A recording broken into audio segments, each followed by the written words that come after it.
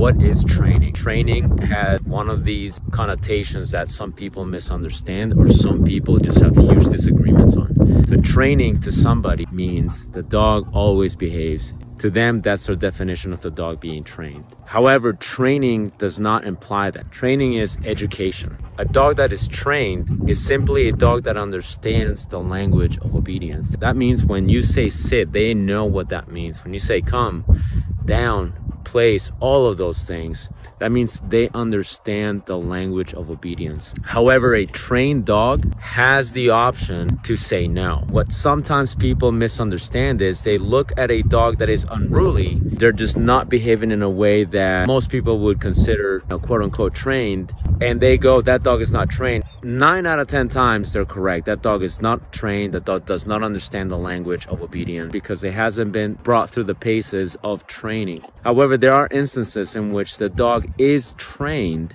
and the dog chooses to say, I'm not doing that. I'm going to do this instead. So that is the difference between a dog that is trained and a dog that just simply chooses not to do the things that it's trained to do. Every individual has a choice. From a person to a dog, every individual has the ability to say no or to say yes, in spite of the fact that they may or may not understand. Now, some people will say training means the dog knows how to regulate itself, meaning if the dog is in the house, they know not to bounce off the walls. But yes, to an extent, I agree with that. That means when I'm in the house, there are certain things that I just don't do. I don't bounce off the walls. I don't sprint around the house. I don't zoom around the house. That's outdoor behavior. But yeah, that could certainly be an aspect of training. There's just so many little nuances to training that when people say the dog is trained or is not trained, sometimes you have to